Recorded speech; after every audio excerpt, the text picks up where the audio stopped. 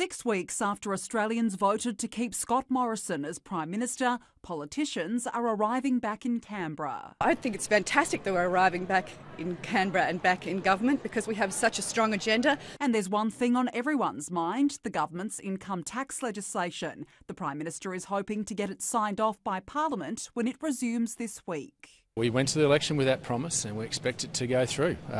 Australians are jack of the politics. They made their decision. Let us get on with the job. We put it up as one package. The Labor Party have heard what the Australian public have said. Labor are yet to say whether they will vote for the package in its entirety, but will discuss the issue at a shadow caucus meeting today. Mr Morrison has labelled Labor's threats to block the package as an act of belligerent arrogance, telling The Australian the coalition will use every parliamentary weapon available to ensure it passes. Parliament will consider them. We'll be having a debate on Tuesday night in the House of Representatives. Labor's prepared to facilitate a debate. Stage 1 is urgent.